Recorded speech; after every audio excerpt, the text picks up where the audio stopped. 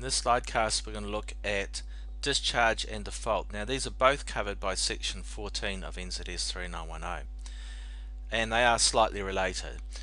Discharge of contract is how the contract is finished. It starts when there is an acceptance of the offer made by the contractor, and when it finishes, that's what's called the discharge of the contract. Now, there's several ways that a contract can be discharged or ended. The first is by performance.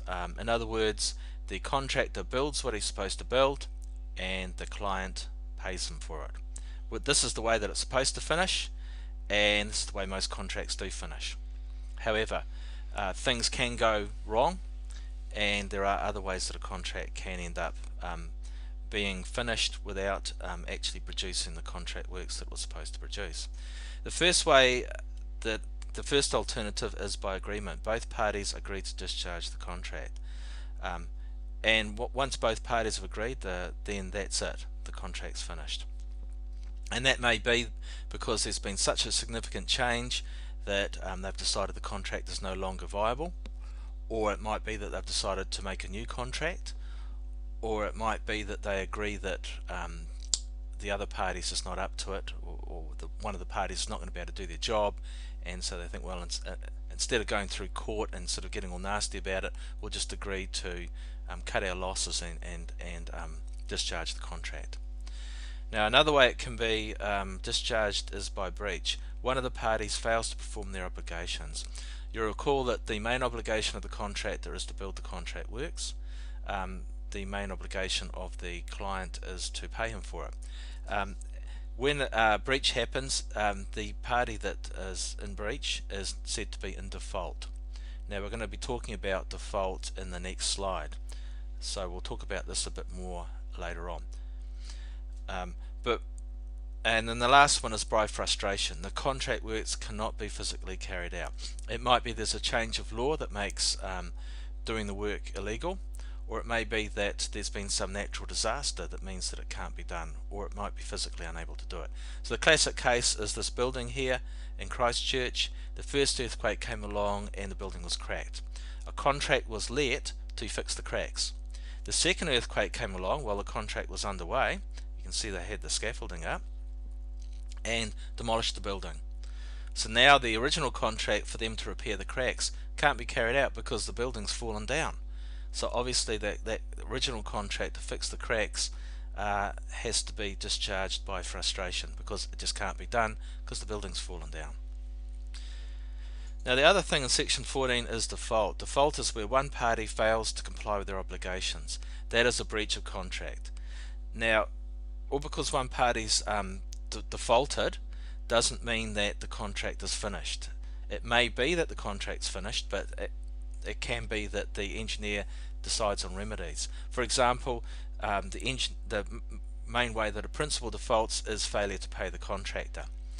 So he's in default if he doesn't make a payment. However, if he makes the payment, then he's no longer in default and the contract can just carry on how it was. However, if he's unable to pay him, or he just continues to not pay him, then the engineer may decide that he's in breach of the contract, he's going to carry on defaulting, and therefore the contract has to be discharged by breach. So default happens, but it doesn't necessarily mean the contract's going to be finished or discharged. So the ways that a contractor can default is they don't execute the contract agreement. So section 2.7 requires that both parties execute the contract agreement. Confirm that this is our agreement. If they don't do that, then they're in default and the contract will probably finish. Another way the contractor can default is he doesn't get the bonds and insurances, which is an obligation under the contract. He is also obliged to perform properly, to construct the contract works as set out in the contract document. So if he doesn't do that, then once again he's in default. Now that could be remedied by he could fix the poor quality work, and then he's okay. Or it may be that he's incapable of doing it, and the engineer decides that he's going to discharge the contract by default. He might sublet the contract works or abandon them.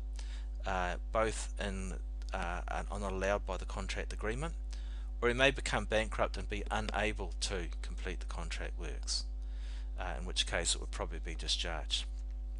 As I said, the principal's main default is failure to pay the contractor, and that may be because he is being hard-nosed about it. He's deciding, I'm not going to pay him, getting grumpy about it, or it might be because he's bankrupt, he can't pay him. Whatever happens, if he can't pay him, then he is in default. Now this section 14 describes what happens if one of the parties is in default. There is a procedure that the engineer goes through where he makes the decision how to remedy this problem. It might be that he's if it's lack of performance by the contractor, that he's going to ask the contractor to do it properly, in which case he'll let the contract keep on running. Or it may be that he decides that the contractor is incapable of fixing the default, that he's just can't do it, and so he'll decide to terminate the contract. And section 14 sets out all of the processes he needs to go through, and then once he's decided to discharge the contract, how he fixes it all up. So how he makes sure that the contractor is paid what he's owed, how he makes sure that the principal is given the works in a reasonable state.